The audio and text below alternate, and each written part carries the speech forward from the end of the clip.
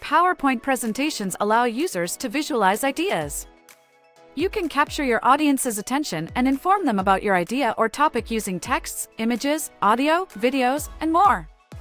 However, be careful when using PowerPoint because one mistake can ruin all your good work.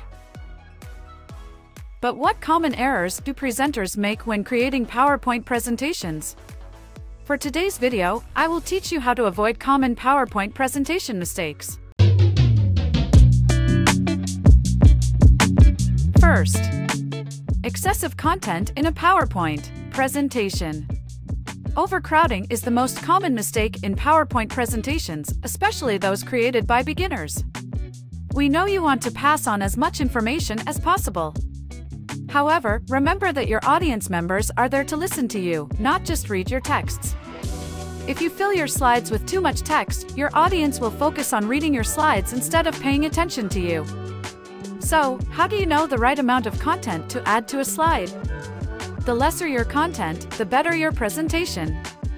Hence, you should take a minimalistic approach and add only essential text. You don't have to add text to every white space.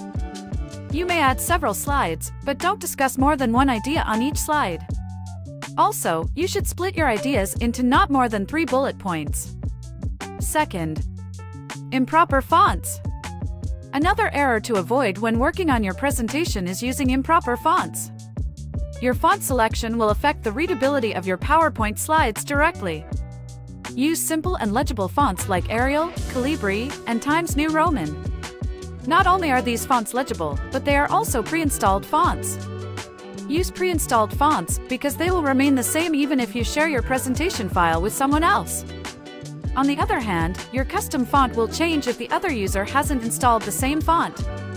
Additionally, use a maximum of 2 fonts on a slide and try to create a contrast. We recommend a serif font and a sans serif font.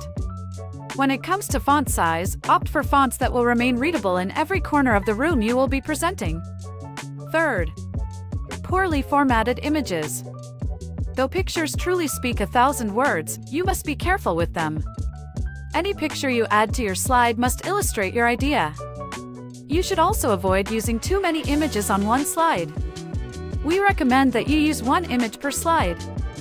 Additionally, you should format your images nicely. Don't just download an image online and insert it in your PowerPoint presentation. Ensure your images are of high quality and have the right background color.